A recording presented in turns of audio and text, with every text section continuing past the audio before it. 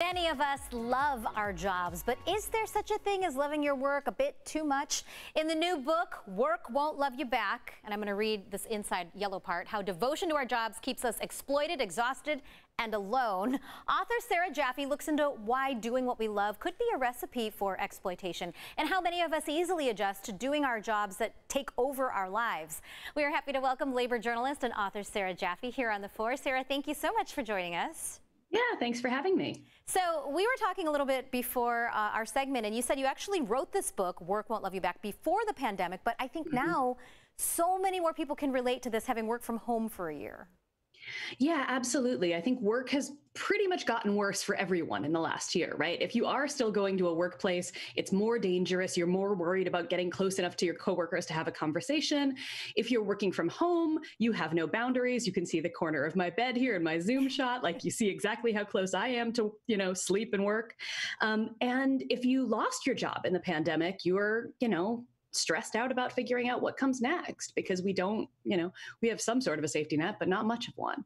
And so the realities of how much we depend on work to fill our lives with meaning, but also with the ability to make a living, has never been clearer. I think the boundaries have been blurred, especially during the pandemic. When you do come down, I work, for instance, 3 p.m. to midnight, but you come down the stairs at 9 a.m., your work is right there, and you end up working 9 a.m. until midnight. What is the danger? Back in the day, they would say, oh, workaholics are great. We know you're going to be dependable, responsible, you're going to get the job done, but it really can cause a lot of harm to the person who's working too much.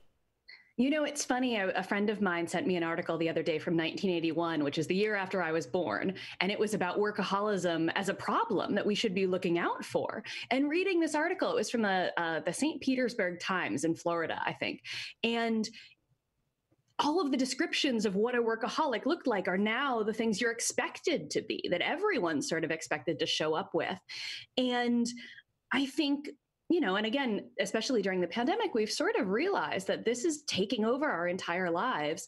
And especially, it's been hard for me to live my own advice, considering I had this book come out in lockdown winter, where basically all I've done for the last 2.5 months has been promote this book, and it's exhausting. What is the danger of working too much? What is the danger? Why should people kind of take a step back and think, no, I need to carve out time for myself? Yeah, I think the real thing is that we've been told that work is something we do to find fulfillment. But, really at the end of the day, like I mentioned, with, millions of people having lost their jobs during a pandemic, we realize afresh that, ultimately we're doing this so that we can afford to live.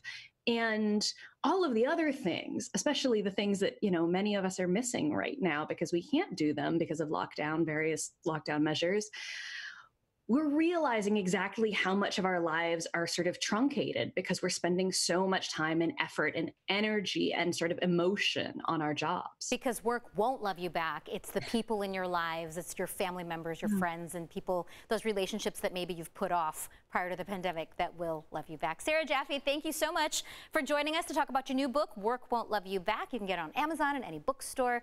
We wish you luck, and now go take a break. I give you permission to go take a break. Thank you so much. Thank you, Sarah.